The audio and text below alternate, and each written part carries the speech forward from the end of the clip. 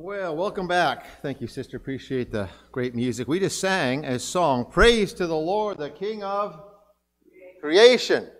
Does anybody know who that song was written by? No, good guess.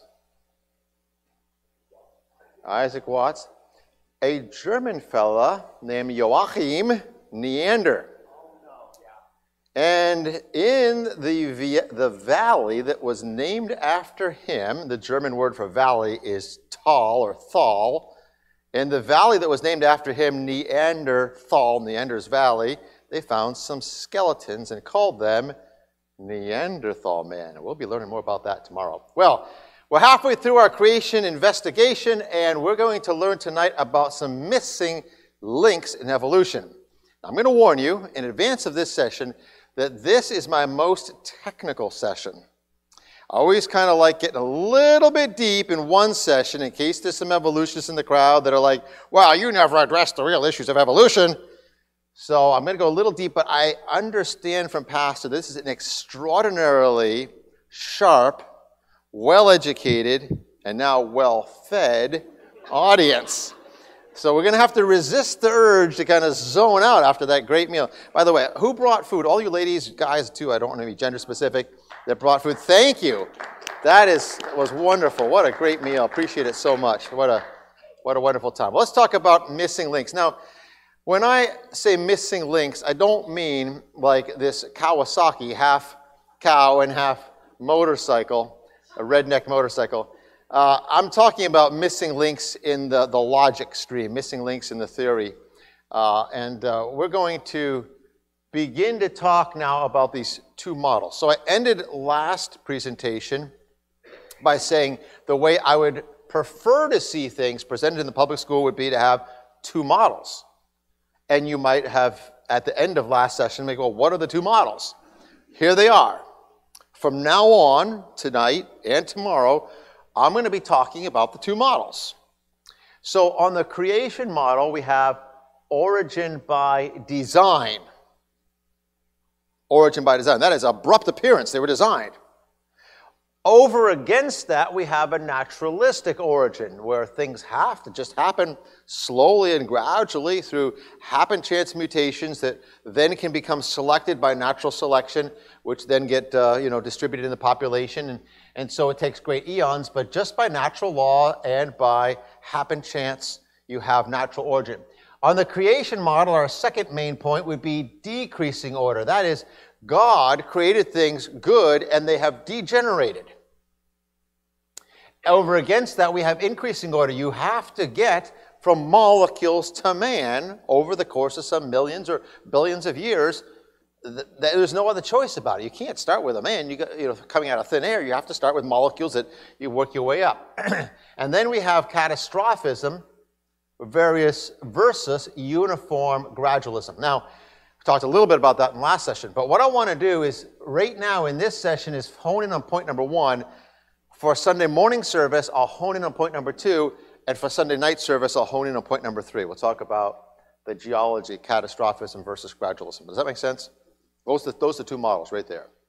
Okay, biblically, we're going to look at 1 Peter 3:3. 1 Peter 3:3, the Apostle Peter says, knowing this first, there shall come in the last days scoffers. Scoffers, walking after their lust. What's a scoffer? Somebody tell me. Somebody that mocks, okay. We have a more current word that we might use, a skeptic. That's not true. I don't know. I doubt you on that. And, they're just skeptics. Do we have those out there today? Oh, yes. There are lots of them, right? And so the last days is going to come the skeptics. I was having a debate with a fella who's an atheist from Kentucky. And I said, you occupy an important part in fulfilled prophecy. Well, he got real offended at that. I said, no, the Bible talks about you coming in the last days. And the Bible even says what you're going to say. It says, and saying, where is the promise of his coming? For since the fathers fell asleep, all things continue as they were from the beginning of creation. That doesn't mean they believe in creation. This just means it's continued since the origin, very consistent. What philosophy is that right there? We talked about it. Uniformitarianism, uniform gradualism, consistency. The present is the key to the past, right? And so this whole idea is predicted in Scripture. The rise of the modern skeptics is predicted.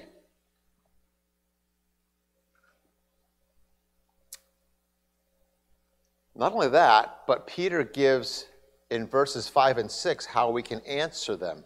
And I don't want to dwell too much on this because I'm going to go into this tomorrow. But it says you answer them by understanding the watery conditions of the early earth, and you answer them through the Genesis flood. That's how you answer them.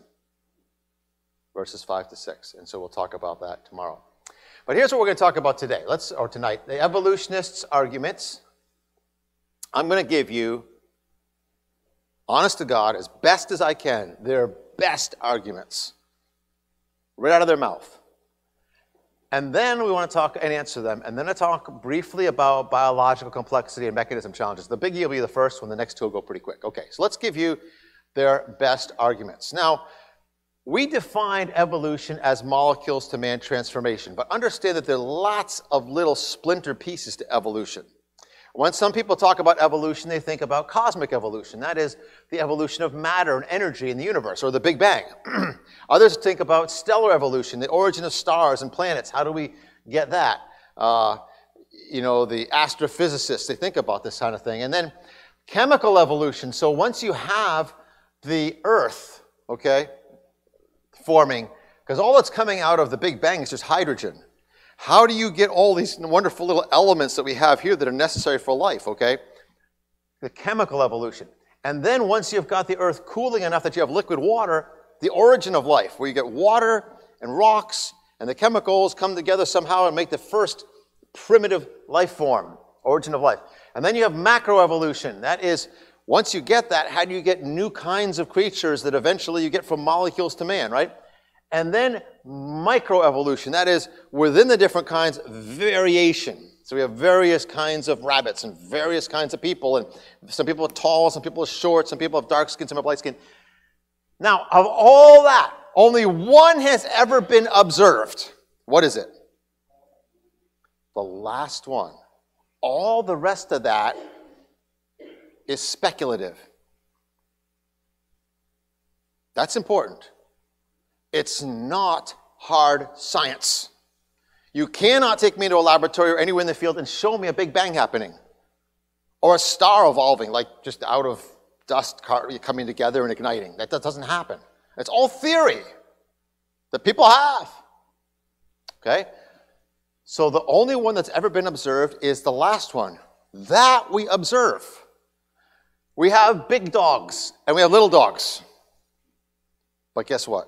There's still a dog, right? We have big horses. Just jumped my clicker's doing some fun stuff here. Big horses and little horses. We can agree they both share a common ancestor. All right? But they're still horses. See, I don't want you to tell me about cats and dogs. I want to see the dats and the cogs. Where's the in-betweens? So microevolution isn't enough. Okay. So here is Richard Dawkins. I mentioned earlier his book, The God Delusion, when we talked about atheists, The God Delusion. Here's another book of his that I have in my library called The Greatest Show on Earth, 2009. He lists in there the main arguments for evolution. He gives it as one of the world's leading atheists and evolutionists. He says, poor designs. He follows Darwin in this. Poor designs. Arguing against a designer, biogeography, vestigial structures, we'll talk about some of this stuff, the fossil record, and homology. We'll define some of that as we go. But he gives those as his main arguments for evolution. Let me list them out this way. Biogeography is the distribution of plants and animals across the world. We can look and say, okay, there's a lot of marsupials in Africa. What's a marsupial? Somebody tell me. That's an example of one, but what is a marsupial? Yeah, they're primates, but what makes them marsupial? Yeah, they nurse their babies, yeah? Yes, they have the pouch, right? So the babies are born prematurely compared to the babies of placental mammals. And instead of just going out and kind of living on their own and getting nursed once in a while, they crawl up and climb into the pouch, and they attach themselves to some teats in the pouch, and they get, kind of carried around, and they get matured the rest of the way in the pouch. We have one marsupial in North America. It is the opossum, right? All the rest of them are down in Australia. How come all the marsupials ended up in Australia? That's the thing that biogeography tries to answer, the distribution of plants and animals. And supposedly, this is evidence for evolution. Recapitulation theory of embryology. We're going to talk about this a little bit. This idea of an embryo going through its evolutionary history. The fossil record, you guys know what that is. Mocking the idea of a designer, originally called Darwin's riddles. Nested hierarchy, that is the homology, these examples of different creatures that have similarities. So we're going to talk about each of these in turn. Those are the 5 best arguments for evolution. Now, I'm not going to spend a lot of time on this first one, because evolutionists will sometimes mention it, but more or less, when you start talking with evolutionists one-on-one, or even reading the literature, the journals and stuff, they've pretty much given up on this. Here's a quote from the National Academy Press. They wrote a book called Teaching About Evolution for school teachers. And they have pretty much given up on it. Recent books on evolution no longer give it as an argument for evolution. And for example, this Teaching About Evolution doesn't even mention it at all. So they've pretty much given up on it. Here's a quote from 2018.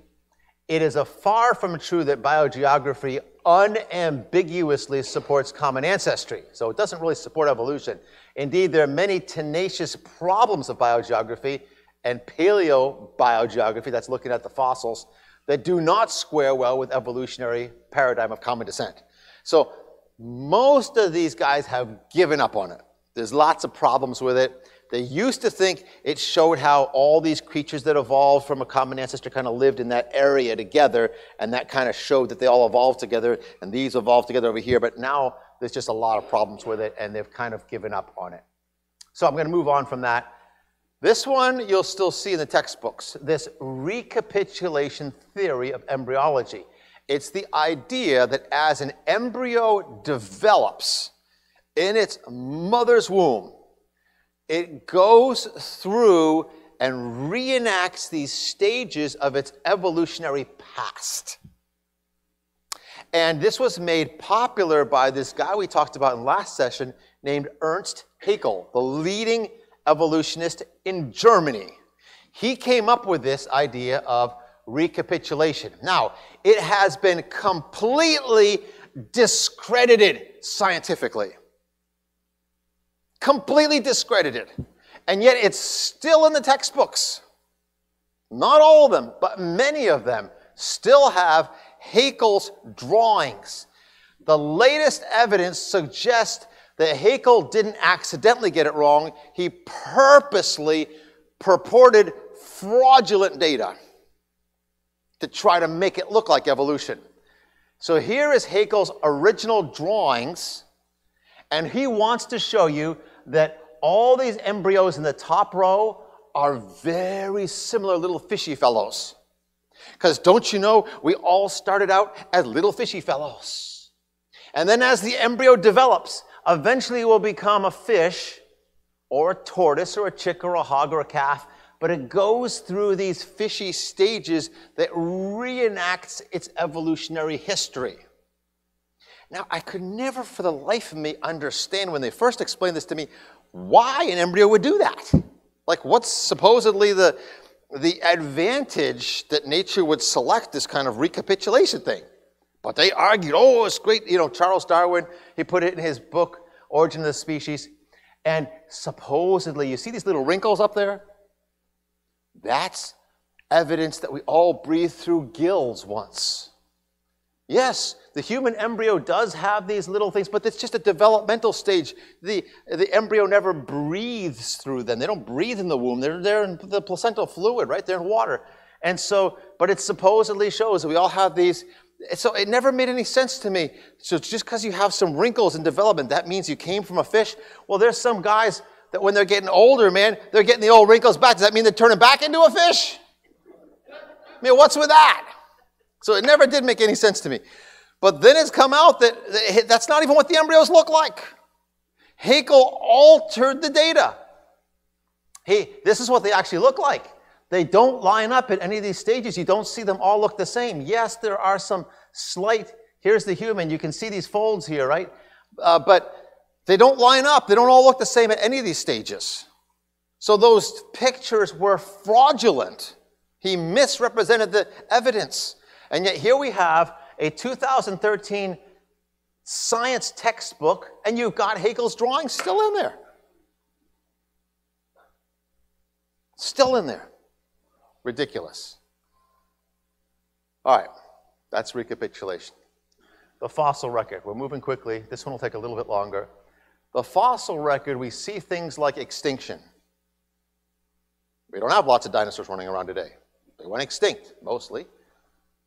Intermediate forms, and simple to complex. So, let me give you the big picture of the fossil record. Again, I'm quoting evolutionists. This is Stephen Jay Gould, Harvard University, wrote lots of books on evolution, one of the leading evolutionists in the world. And Stephen Jay Gould says, I quote in his book, Panda's Thumb, all paleontologists know the fossil record contains precious little in the way of intermediate forms. Transitions between major groups are characteristically abrupt. What's he saying? Somebody put that in your own words. What's he saying?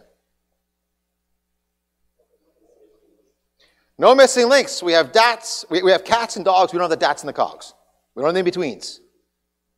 That's the big picture of the fossil record. Lots of species, but these gaps between them, okay?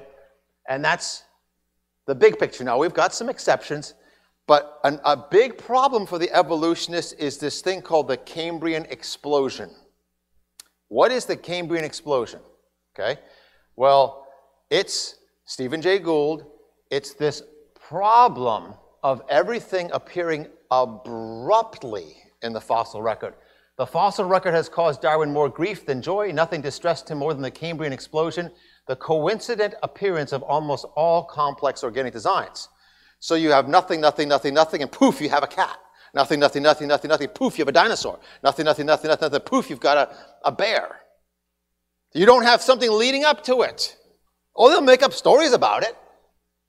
But it's this abrupt appearance. About 600 million years ago, before that, you got all this blue-green algae, and then all of a sudden, poof, you've got all these amazing all the major kinds of creatures appearing in an instant in the fossil record. Abrupt appearance. Here's Eugene Koonin. He's an evolutionist. He has this article, The Biological Big Bang. He says the Cambrian explosion in animal evolution, during which all the diverse body plans appear to have emerged almost in a geological instant, is a highly publicized enigma. Major transitions in biological evolution show the same pattern of sudden emergence of diverse forms at a new level of complexity. He's writing in kind of gobbledygook, but what he's saying is that there's nothing, and then poof, you see these biological forms. Abrupt appearance. That's the big picture of the fossil record. And it's not supportive of Darwinism. It looks like creation. All of a sudden, these creatures appear. Secondly, the fossil record is characterized by stasis. That is, once they appear, they're pretty steady. And then maybe they might go extinct. Here's Niles Eldridge. He's curator of the American Museum of Natural History in New York City. He's an evolutionist. He says in his book, Patterns of Evolution, it's the simple, ineluctable truth that virtually all members of a biota remain basically stable, with minor fluctuations throughout their duration. Somebody put it in their own words. What's he saying? You don't change kinds. Something appears, and it's pretty much minor variations. Okay, you got different colors of skin on people. You get some tall people, but we're people. You got cats, or you got various cats. You got various dogs, but there's slight variation within the dog kind. See, this is an evolutionist, not me saying this.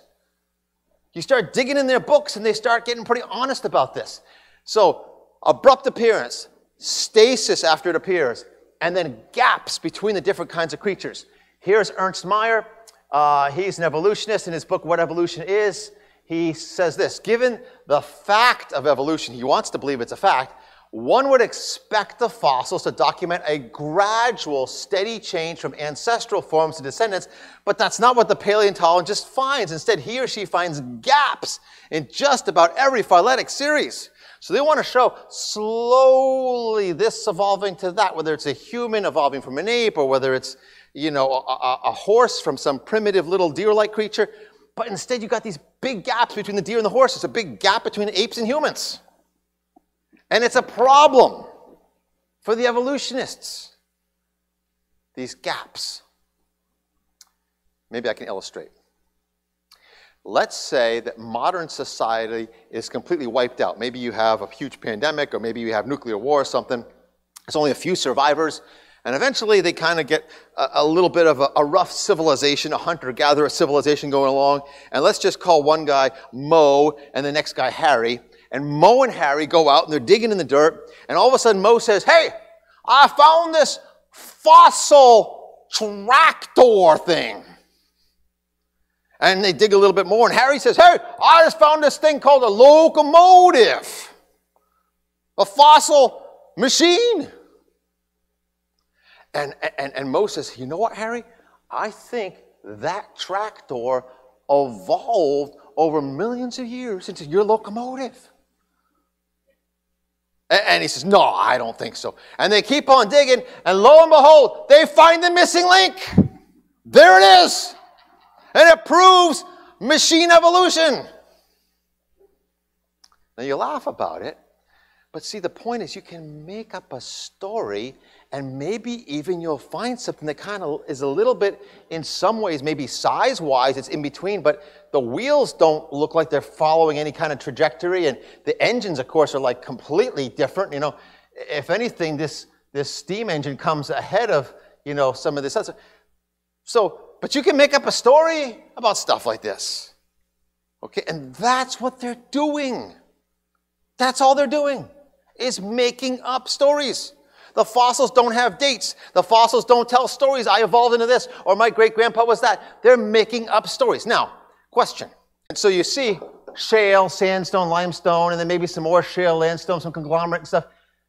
How can you tell the ages of these different things? So they'll say, well, that's a 100-million-year-old limestone up top, and down below, that's 600-million-year-old limestone. How do they know that? Where do they get that from? Okay, radiometric dating does validate it. But they had this back in the Darwin's day, long before we had radiometric dating. The geologic column, that's what we're looking at, but how do they know how old that layer of limestone is, and that layer of limestone, and that layer of limestone? This is just limestone. It looks the same, it's just limestone. Circular reasoning, we're close, but what's the reason they give for dating those rock layers? Who said fossils? Somebody said fossils. Somebody needs to get a gold star for saying fossils. We have something that's called index fossils. What's an index fossil? Okay, I got this Cambrian I'm holding up in my hot, sweaty little palm here. And this trilobite is Cambrian. Okay, it's a Cambrian creature. Supposedly, this trilobite evolved in the Cambrian period about 600 million years ago. It lived and then died during the Cambrian. So therefore, if you find one of these little fellows in your backyard in a rock layer and you take it to an evolutionist, guess what they're going to say? That rock has to be 600 million years old. Well, Mr. Evolutionist, how do you know? Because the critter lived 600 million years ago. Okay, well, that's really interesting. So we date the rock layers by fossils. And then we say, well, wait a minute. How do you know that creature lived 600 million years ago? Dummy, because it's in a rock layer that's 600 million years old. Do you see a problem with this? It's called circular reasoning. And a lot of times it's just plain wacko. Here is the coelacanth, lobe-finned fish. At one point, it was considered an index fossil for 200 roughly to 300 million years ago in the Devonian. This side of a textbook, okay? An old textbook. It was an index fossil. So if you found a rock with this odd-looking lobe-finned fish jobby in there, they would say that rock has to be 300 million years ago. How do you know? It's an index fossil. It means it lived just in that one period, so we can index it back to 300 million years ago. Okay. They didn't find them in any of these higher layers. See, they thought they went extinct 300 million years ago. And then someone who didn't know any better caught one of these things alive and kicking off the coast of South Africa. So now what does it mean about those rocks that had a coelacanth in them? Doesn't mean anything. Could have happened 10 years ago because the things are still alive. Yes, Dave? It is a freaky animal to have lived 300 million years, right? I mean, it's amazing. And they found a second population of them now too, by the way, in Indonesia. So we have this circular reasoning. That's important to understand, and the evolutionists have admitted as much. Here is an evolutionist in New Scientist magazine. He says a circular argument arises. Interpret the fossil record in terms of a particular theory of evolution, then inspect the interpretation and note it confirms the theory. Well, it would, wouldn't it? Circular reasoning. So the fossil record is supporting evolution because you are interpreting it, assuming evolution. Here's Oxford evolutionist Mark Ridley, and he says in New Scientist journal, in any case, no real evolutionist, whether gradualist or punctuationist, uses the fossil record as evidence in favor of evolution as opposed to special creation. So he's completely given up on the fossil record to prove evolution. Thank you very much. Completely given up on it. Okay, number 4. Mocking the idea of a designer. Darwin started this. Darwin, in his book, Origin of the Species, began to make fun of creation because he thought if I can knock creation and make it seem ridiculous, people will buy into evolution. And so he created something we call Darwin's riddles. Darwin's riddles. Stephen Jay Gould named his famous book, The Panda's Thumb. Why did he name it The Panda's Thumb? Because the panda doesn't have an opposable thumb. If I asked you to pick up this stone, you would pick it up like I'm picking it up with your thumb and your fingers. But a panda would have to pick it up more like this, okay? Squeeze it. It's real hard to get a good grasp that way. My stone's falling apart. But his thumb operates like our other fingers, and it's not like a grasping thumb. It's more a pinching, see? So he's got a bad thumb. The evolution says he's got a bad thumb. Well, it works fine for him to, get bamboo and scrape it. It works fine for him. But they'll say, well, it's a bad thumb. Anybody that could make a good thumb, if a designer can make a good thumb, why do they give a bad thumb to the panda? Okay? So it's Darwin's riddles and kind of making fun of some of the things in biology. So why would an intelligent designer make odd and curious designs that seem to be poorly engineered, like the panda's thumb? And why would a creator use different designs to accomplish the same task? For example, eyeballs. If you understood how to make an eyeball, why not just make all creatures with the eyeball? But you understand that we have a very different eyeball than flies, compound eyes, or trilobites. In fact, octopus have eyes that are totally different again, wired completely differently than our eyes. So why did God have to make all these weird eyes? Like, why would one designer do that if he had figured out how to make eyes? And so they're making fun of God. And then why are these evolutionary leftovers, vestigial organs? Can somebody give me an example of a vestigial organ?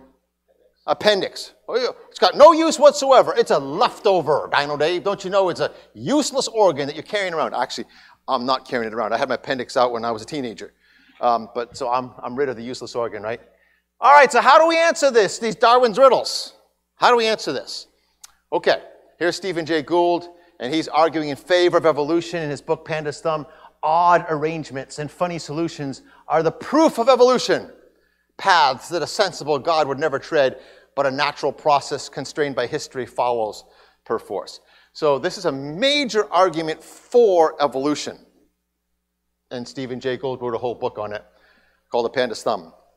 So the interesting thing is that William Paley, all the way back in the days of the 1800s, answered this. He answered this in his book, Natural Theology. I quote from page 34, why resort to contrivance? Why make an odd little mechanism? Why have a contrived mechanism?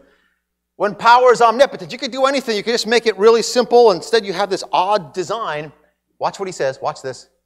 It's only by the display of contrivance, the existence, the agency, the wisdom of the deity could be testified to as rational creatures. What's Paley saying? Brilliant, brilliant statement. Let me try to illustrate. Let's say that Pastor and I are marooned on an island. We were fishing and our boat gave out and we got stuck on this island. And here we are stuck and the days go by. We're getting so sick of eating bananas and raw fish and stuff. And so we're like looking out there, dear God, please send somebody, And all of a sudden I look out like, hey brother, look out there. There's this bottle floating and it looks like it's got a piece of paper. Maybe it's a message. He goes, yeah, why don't you swim out and get it? I'm like, why don't you swim out and get it? So finally one of us swims out, we get it. And we bring the thing back. We're looking, okay, pop the cork and we get this message out. And it's just lines, just like straight lines. Like, what kind of message is that? That's nothing. I mean, is it a barcode? That's nothing. But what if instead we pop it out and we look and there's little squiggles and odd little curious things and dots and in a line. We say, ooh. Maybe it's hieroglyphics or something, but there's a message there, right? The point is, odd things arrest our curiosity.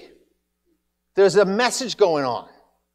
It's going, hello, hey. This isn't just a natural thing. There's something going on over here. And we're like, oh, check that out. That's a weird thumb. Look at that panda's thumb. It's that's weird. Check that out, God's trying to get our attention. By his designs. Yes, he could have made one kind of eyeball. But God's showing I can make lots of kinds of eyeballs. He's sending us a message. God could have made 10 stars. Look at them, aren't they pretty? No, he made billions of them just in our galaxy. He's telling us something about his power and his magnificence and his capacity. God could have made 3 colored flowers, blue, red, and orange. That'd be cool. Look at a blue one and a red one and an orange one. But we got thousands of variations of shades and colors and stuff like, woo, blow your mind. He's sending us a message about himself. See? That's why he does it that way. And William Paley got it long before Darwin even raised the question. Okay, well, what about vestigial organs, leftovers? For example, don't you know, Dino Dave, you have a tailbone. And that's proof that your great Harry, great-great-great-grandpapa was swinging in the trees and had a tail. Harry still does. Turn around, Harry. Let's see. I like what the old fellow, he said, some of my relatives may have been swinging in the trees, but they were swinging from the neck, not the tail. Well, is the tailbone evidence that we were once apes? No. Hey, I wouldn't mind having a tail. It'd be kind of useful, wouldn't it? Sister, we could play the piano. I mean, you could get those low notes. You have an extra boom, boom, boom down. They get the bass notes, right? Boom. I mean, I could close the door behind me. I'm not even kidding. I've fallen out of trees twice in my life. I wish I had a tail. I'd like to kill myself one time. How is that a benefit, losing a tail? Never understood that. But no, your tailbone is important. It holds your whole sacral vertebrae and everything, connects everything together. You try losing it, you'd be miserable. You can't even sit well. How about the appendix, the classic vestigial organ? It's this tiny little finger. You see that little finger there just at the very bottom of the large intestine and small intestine come together there? Well, it's useless. We don't need it. It's a leftover. That's what they used to say. And then it come to find out, it's not so useless after all. Recent research by evolutionists has shown the appendix has an important function as a safe house for helpful bacteria so that it repopulates the intestines after diseases like dysentery. So I don't have an intestine. If I ever get dysentery, I'm in big doo-doo because the appendix has dormant bacteria in there. So if you literally wash out your whole system, massive diarrhea, just get it all washed out, lose all your good bacteria, it can repopulate so you can actually digest your food. For me, I'll be a problem. If I can't get some yogurt or something to get some good bacteria, I'll be in a stew, right? But if you got appendix, you're going to be all set. See, these things have a purpose. They may not be essential for life, but there are no vestigial organs. None. Okay, one more thing here, nested hierarchy, the pattern of life. Now, this is actually their best argument. This is their best argument, in my opinion. It's the best they got. Homology, they say, shows common ancestry. What's homology? Okay, look at this square here. You see this five-fingered arm. Five-fingered arm. All these mammals have a five-fingered arm called a pentadactyl limb. Penta, five, dactyl finger, five-fingered arm. And they're all mammals. The mole uses it for digging. A human or a monkey will use it for grabbing, manipulating. A bat is also a mammal, has the same five fingers, uses them to spread on its wing to fly with. A dolphin is also a mammal, nurses its young, has hair. It uses it for swimming. Well, why does a dolphin need to have five fingers in its flipper?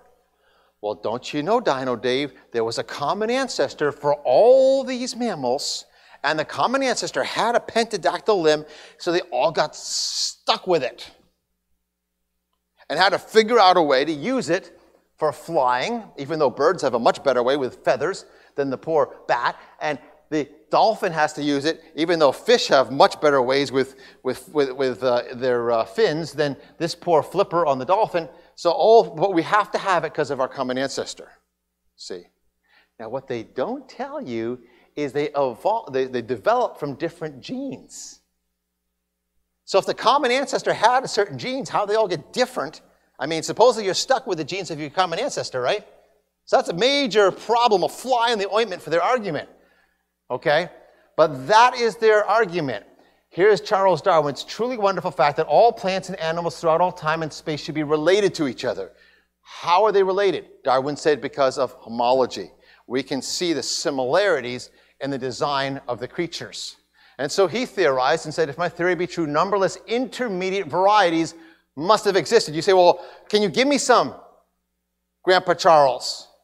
And he could say, well, keep looking, we'll find them. But he says they have to be there because we believe that they were all related. Now follow me on this.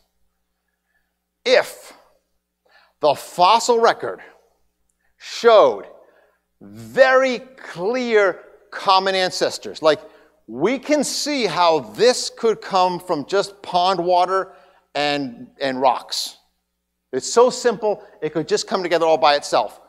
That would be very helpful for them. If we saw up here gradual evolution of one kind of creature, we see all the fossils of it slowly diverging into two kinds, completely different kinds of creatures. That would be very helpful for them. If we could see transitional forms right where it branches off, that would be very helpful for them. That would be very difficult for us to explain.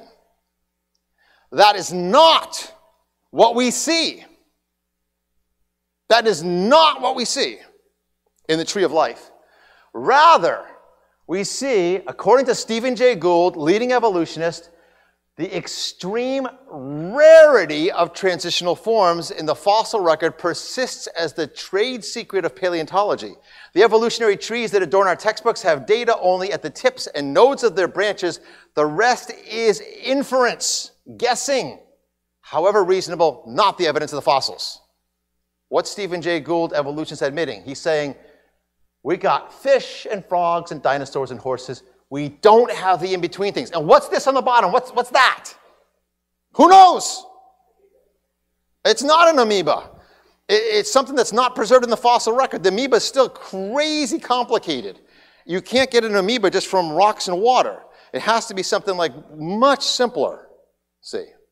Don't know what it is. It's some kind of slime with some maybe RNA and I don't know, maybe some primitive organelle or two in there. But the amoeba still is really complicated. Foot and everything. So it's a problem. So I'm illustrating in just a very crude way, but there's the evidence. Groups of creatures. And you can take this fossil evidence and draw a tree around it, right? Follow me, right? There's the evidence. You can draw a tree around it, and that's what they do. I can take that same evidence, and I can say, no, these have always been cats, those have always been dogs, those have always been fish, those have always been hippos, those have always been elephants. It's how you interpret it. You draw a tree around it if you want. But that's not what the evidence of the fossils is actually saying. It's your interpretation. Does that make sense? Guys, that's huge. That's worth the price of admission right there. It's not the fossils, it's the interpretation of the fossils that comes up with these theories of evolution. So what about this tree of life? By the way, there was only one illustration in Charles Darwin's book, and it was a tree of life. Powerful metaphor. Been used by evolutionists all through the years to sell evolution. 2009, Graham Lawton, New Scientist magazine, an evolutionist, writes a bombshell. I love it. For a long time, the Holy Grail was to build a tree of life, says Eric Baptiste, evolutionary biologist at Pierre and Marie Curie University in Paris, France.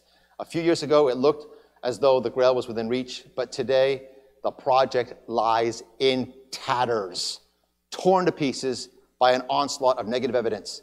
Many biologists now argue the tree concept is obsolete and needs to be discarded. Discarded. A sad state of affairs. Why did God design things in groups? Reptiles, mammals. Why did he have this pentadactyl limb?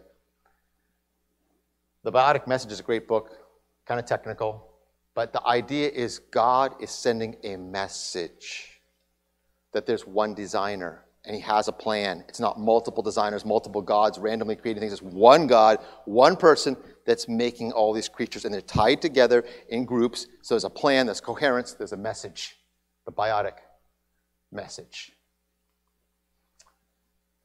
Okay, before we jump into transitional creatures, let's stand up. Everybody stand up, stretch, get a breath of fresh air. You guys are doing good to stay awake after a big meal like that on a late Saturday evening. But let's just take a quick stretcher. Okay, everybody sit back down again. A little bit more, we'll be done. Yeah.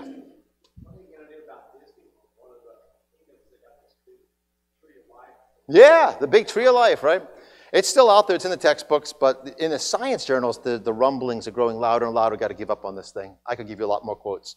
It's getting worse. Okay, when you say something like, there are no transitional forms, the evolutionists say, oh, yes, there are. Well, no, they're not. The big picture is there's no transitional forms. Oh, well, we've got some problems, but we've got some very clear transitional forms. One creature evolving to another. Oh, yeah?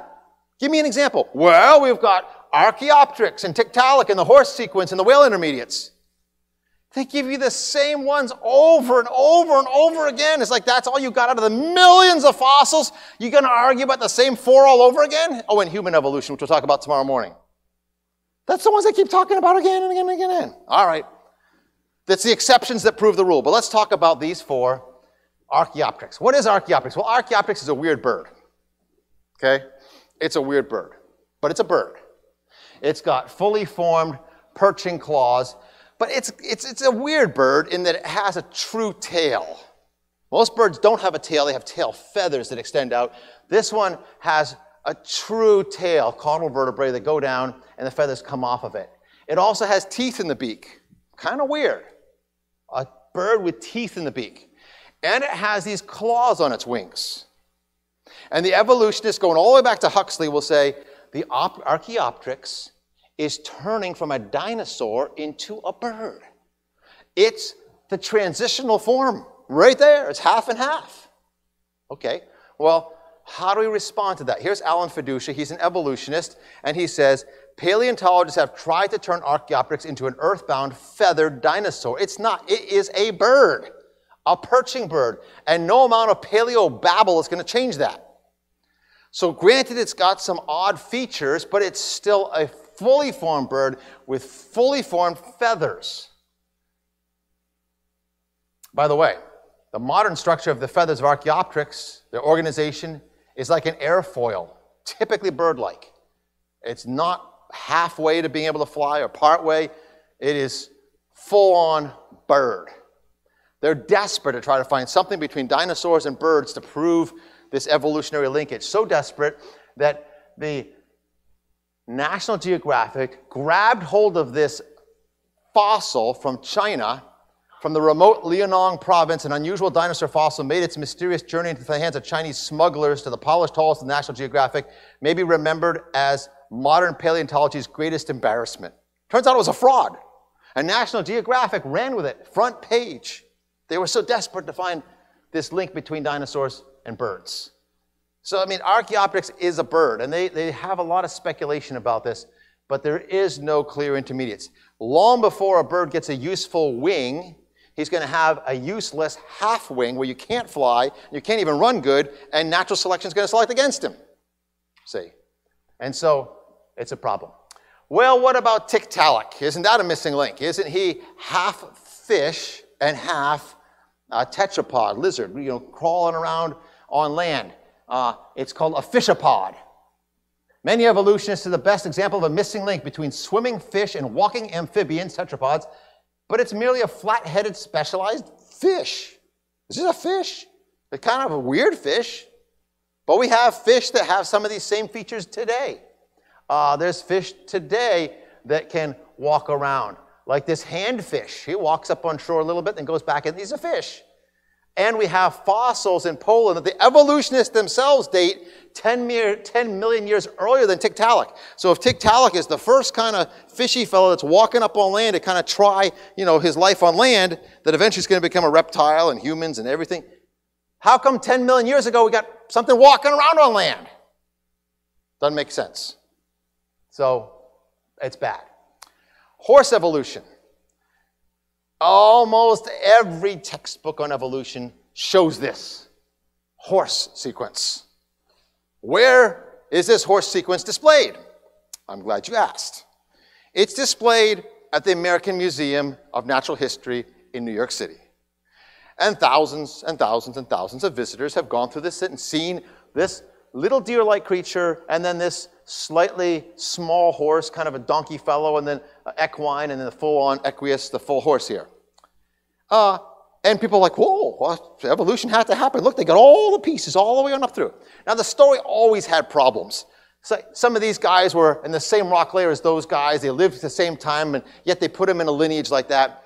And so creationists always said, there's issues with this, there's problems with this.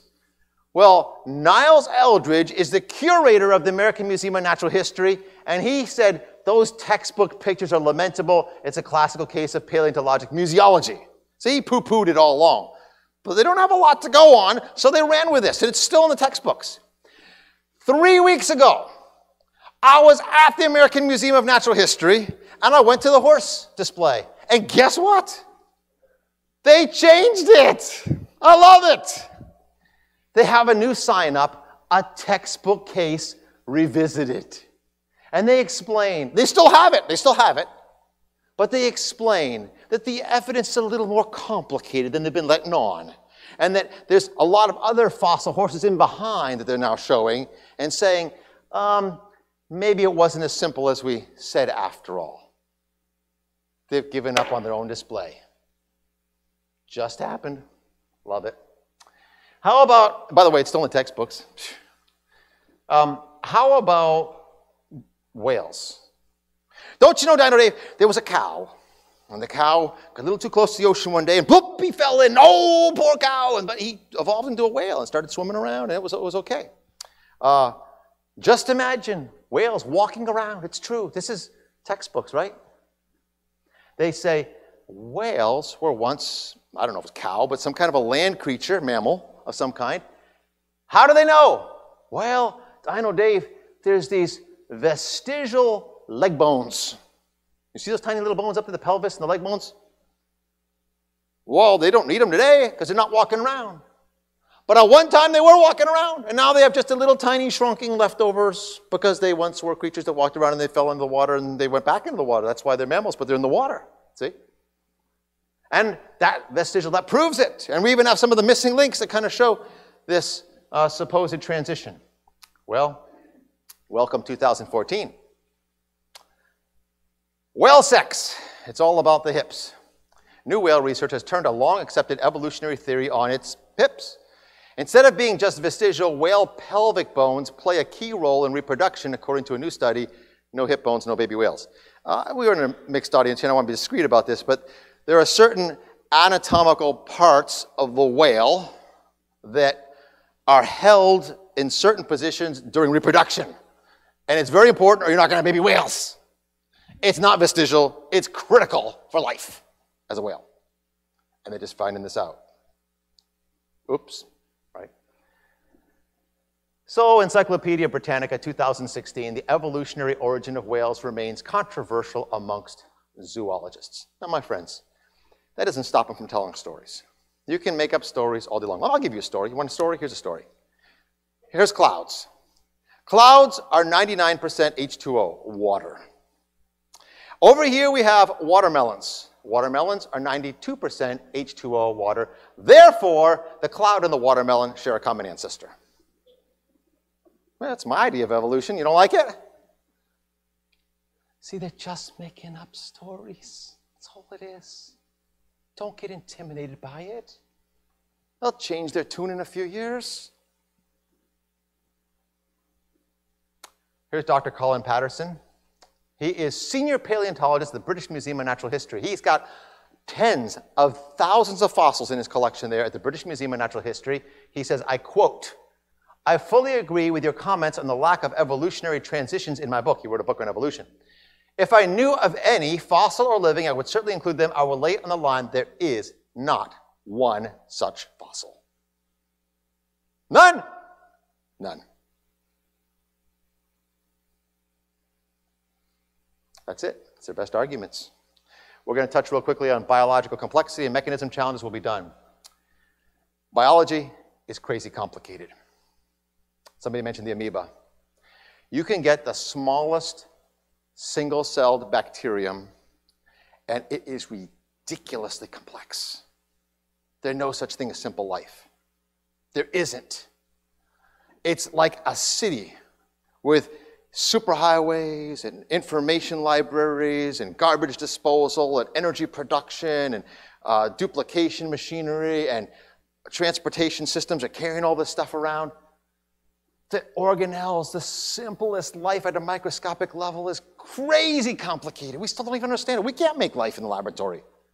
But you're telling me it happened out there with just rocks and water and lightning?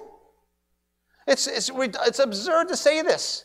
Your chromosomes, the DNA in one person, if all your chromosomes were lined up, they could go back and forth to the moon 100,000 times.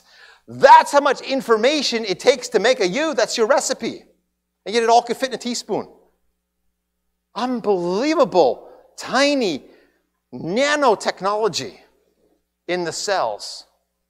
And you're going to tell me that this long DNA molecule that can go back and forth to the moon and all the critical cellular control kits and the DNA markers and the RNA that can do the replication, the ribosomal machinery, the precise enzymes that time all this stuff, all came together in some little pond all by chance, bloop, and formed a cell.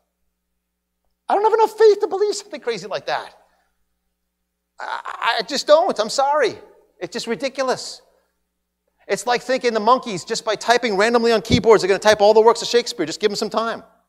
In fact, Huxley used this in one of his debates. He says, well, if you give them enough typewriters and enough time, they'll type all the works of Shakespeare. No, that's baloney. That's not science. That's ridiculous. Long before you get even a sentence, they'll destroy all the typewriters or all the word processors, right? It's just not going to happen. 1991, John Horgan, a staff writer for Scientific America, leading secular journal, wanted to write an article titled, "Psst, Don't Tell the Creationists, but Scientists Don't Have a Clue How Life Began." But the editor would not accept the title. 2 decades later, the editor was gone, and he used it in an updated article in 2011. The fact the situation had not changed after 20 years of intense research speaks volumes about the origin of life. They cannot form life from raw chemistry. It's ridiculous. The transformation into a primitive living cell capable of further evolution appears to require overcoming an information hurdle, super astronomical proportions, an event that could not have happened within the time frame of Earth, except we believe as a miracle. Wow. This is 2018, my friends, a science journal talking about miracles. Who would have thunk? People come and say, well, Dino, Dave, don't they make life in the laboratory? No. No, we can't. I win millions of dollars and really smart people smarter than me, they can't do it. Oh, they can boil some water and they add some methane and hydrogen and then they spark it and then they add some cooling and condense it and then some red goo collects down in that area down there that has some amino acids in it. What's an amino acid? Well, it's just a complicated molecule that's just laying there. Blah. But if you could get this amino acid and join it in a long chain and fold it just right, which requires a cell to do, then you might get a tiny little part, a protein, which then has to be combined with a bunch of other proteins to make a machine, which you got gazillion machines in the cell. You see how far we are from it? It's like finding a square stone and saying, oh, there's a square stone. Now I understand how Notre Dame Cathedral could be blown together in a tornado. You just found a square stone. No way. If you did have life and you put it in that environment, you boil it and you spark it, what you going to do to it? You're going to kill it. It can't even survive in that. That's the best they got. Life is ridiculously complex. If all you need was all the pieces and parts, I could put a frog in a blender, blend it up real good, and just leave it there and reform a frog, right? It's not going to happen. It's going to turn into a gooey mess and a really unhappy frog.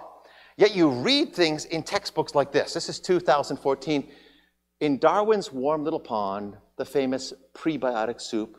The prebiotic soup would contain organic building blocks dissolved in water. Here's another textbook, zoology textbook, 2014. The early organic molecules accumulated in the primitive oceans to form a hot dilute soup. They keep talking about this soup. In this primordial broth, all this stuff, this carbohydrates and fats and all that, in the soup. Here's ecology textbook. Recently, it's been suggested that hydrothermal vents are a potential site for the origin of life. Vent water may be the ultimate soup in the sorcerer's kettle. Soup. I'm waiting for Campbell's to come out with primordial soup, and there will be your great-grandfather right there in the can.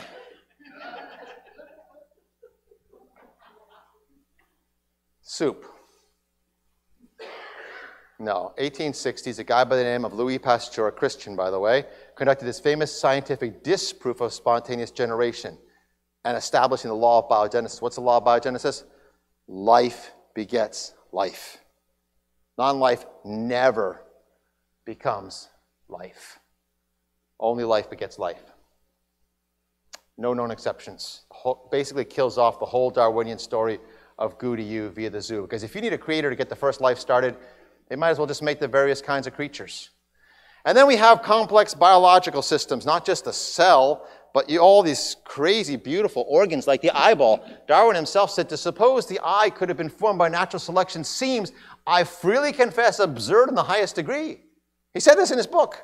Yet he tried to go on and show how it could maybe have happened, and it's just absurd. As he says, the retina of your eye, in less than 2 square inches, is 100 million light-sensitive receptor cells. We talked about the complexity of one cell, 100 million of them. Just in your retina, less than 2 inches.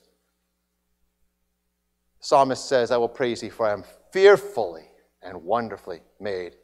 Modern science just confirms that 1,000 times. Biological complexity. An illustration of biological complexity is the mousetrap. I have here a working, functioning mousetrap. I'm going to set this mousetrap. Don't try this at home. I'm a highly trained scientist for this experiment here.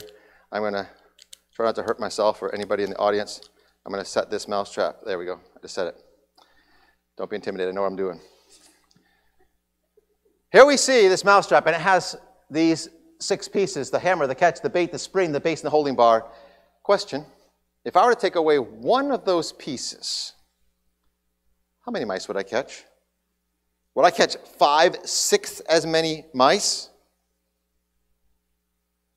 You're shaking your head no, Josiah. Why? It won't work. It has to all be present, or you're going to get exactly 0 mice. Now follow me. What good is 1/6 of the way to having a tail, or 1/6 of the way toward having an eyeball, or 1/6 of the way towards a wing, or a blood clotting system, or any of the other zillions of complicated systems that we have? There's no advantage unless all the pieces are in place at the exact right place at the exact same time. Nature can't see it to select it if it's not yet seeing. It's just a soft spot it's going to actually be selected against because it's more prone to injury and useless. And so a bacteria, single-celled, has on the back of it a flagellum. I'm going to show you an animation of this in just a minute. The flagellum turns, it's an outboard engine, and it moves the bacteria so it can eat all the nutrients here and then move through the liquid to someplace else and eat. It's essential for it to move. It's made up of 40 proteins, all of them essential, like the 6 pieces of a mousetrap. Anyone missing, you got a dead bacterium. Ain't gonna move. It's so tiny that 8 million of them could fit across a human hair, and yet we recognize all these pieces under the microscope. We say, hey, there's a rotor, a stator, there's bearing, there's a hook joints. We know them because we build outboard engines. It's an outboard engine. But let me tell you, we can't build outboard engines like the one God built. This thing runs at 100,000 RPM. Now, some of you guys that know cars, I'm not good with cars, tell me what would happen if I were to take my car engine and rev it to 100,000 RPM. Goodbye motor, right? Meltdown. Jet engines run at 100,000 RPM. But this will do what a jet engine can't do. This thing will stop and change directions in a quarter of a turn. Try doing that with a jet engine while it's in flight. Unbelievable complexity. Look at this thing. It's just spinning and it's moving that bacterium, and we recognize the rotors and the stators, and we recognize all the pieces because we build outboard engines. Yet if there's one piece missing, it ain't going to happen. It's not going anywhere. Now, my friends, this is 2017 Science Magazine, a secular journal, and notice what they say. The bacteria flagellum exemplifies a system where even small deviations from the highly regulated flagellar assembly process can abolish motility and cause negative physiological outcomes. What are they saying? Somebody put that in a human language. One piece is missing and won't work. Why couldn't he just write that? Well, he's a doctorate, you know, and then people might understand that, hey, there's a problem here for evolution. No, this is good. I mean, we're making some progress. 2017, okay. So biological complexity. Finally, mechanism challenges. Natural selection makes a nice story. It does. It made a nice story for Darwin. It's gotten a lot of traction. But it does not create anything new. It doesn't. Nature, if it sees something that has a tremendous advantage, can select it in that it's going to outsurvive other things. Nature's not a person selecting. It just outsurvives other things, and it passes more genes, and eventually the whole population becomes more like that one that was successful. It's like quality control in a factory. If you're doing quality control and widgets are coming down and you see one that's bad, you pull it out and you say, that one needs to get refurbished or thrown away. Okay, good. Oh, there's a problem. And so it's weeding out mistakes. Now, if you're in a factory, let's say you're making lawnmowers, and you're watching them come through, and you kind of examine them. Okay, looks good. How many years before that process, what you're doing is going to create a Boeing 747? That's all that natural selection does. It just picks out the monsters. See? It doesn't create anything. Nothing new is getting created. It's a good story, but that's all it does is weed out the monsters. You say survival of the fittest, Dave. Really? You mean to tell me that fish down there is more fit than the ones up there? Maybe we should say survival of the luckiest. Nature's got a lot of stuff going on. I mean, there's hurricanes and trees fall, and one fox happens to go where the rabbit was, and was it the most fit fox? Who knows? He just happened to, he got dinner that night. So there's lots of stuff going on. And so you have a small, tiny mutation. Nature's not even going to see it amongst all the stuff that happens in life. The mechanism is fundamentally flawed. And God addresses this in Ecclesiastes. He says, the race is not to the swift, nor the battle of the strong, nor yet favor to the man of skill, but time and chance happens to all of them. So it's unpredictable. Number two, even if natural selection was up to the job, there have been no documented mutations that add new information to the genome so they could be selected. We have been looking and looking and looking and done experiments after experiments. We have never seen new information added to the genome. It's like me saying, some of you guys are old like me, I'm going to date myself right now, I have a DOS computer. And I'm just going to go in, I'm randomly going to change some ones to zeros and zeros to ones and just delete some stuff and throw some stuff in there and then try to run it and see if I can get Windows, 10. It's never going to happen. Never. Information requires intelligence. Random changes only destroy information. We have never observed new information in a genome. We observe destruction of information. We observe two-headed turtles, reshuffling of information. Here's Werner Gitt. He is the director of the German Federal Institute of Physics. He says, information only arises through an intentional volitional act. There's no natural law through which matter can give rise to information. Neither is there any physical process or material phenomenon known that can do this. So all the best arguments the evolutionists have major problems. The complexity is a major problem. And information that can be the basis of new systems is a problem. Here is Alan Shapiro, an evolutionist. He says, as many biologists have argued since the 19th century, random changes would overwhelmingly tend to degrade intricate organized systems rather than adapt them to new functions. That's it. That's the truth right there. He's an evolutionist. It's a major problem, and he's acknowledging it. Well, I want to wrap things up tonight by taking you back to 2 Peter chapter 3. 2 Peter, this old crusty fisherman, makes a prophecy and says, in the end times, there's going to be a lot of skeptics. And the skeptics are going to say, where's the promise of Christ coming? Everything's just continued for many years. Just uniformitarianism. That's what they're going to say. Sure enough, they're out there saying it. But then he gives their motivation. Why would they say something like this? We've talked about the problems with evolution. Why do they cling to this still? There's a reason why. The reason why people don't want to believe Christ is coming again, and it's because, as he says in verse 10, the day of the Lord will come like a thief in the night, in which the heavens shall pass away with a great noise, and the elements shall melt with a fervent heat. The earth shall be burned up. This is all going down.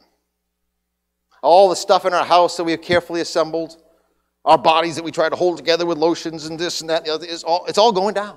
It's all going down. It's all getting burned up. So let's talk about what happens afterwards. If you were to die today, where would you go? You're going to go back to the Creator. You're going to give an account. You could stand before Him tonight. I've got no guarantees. I could die tonight in my sleep. It could be done. It's maybe my last day. Last talk for Dino Dave. Stand before God. Give an account. Are you ready for that? Don't ever buy into the lie there's not a God. Absolutely, there is a God. He made you. He's got a purpose for your life. He loves you. He sent His Son to die on the cross for your sins. And He wants to have a relationship with you. You believe that? That's Bible, my friends. Maybe you don't know where you're going to spend eternity. The single best thing we could settle tonight is not the bacteria flagellum, all the problems in the fossil record for the evolutionists, or even some cool books on dinosaurs. The best thing we could do tonight would be to settle that you're ready for eternity. 1 John 5:13 says, these things are written that you might know you have eternal life. Do you know you have eternal life? If you don't, please come talk to me. Talk to Pastor. Talk to somebody tonight. Because that's the most important knowledge you could possibly have. Let's close in prayer.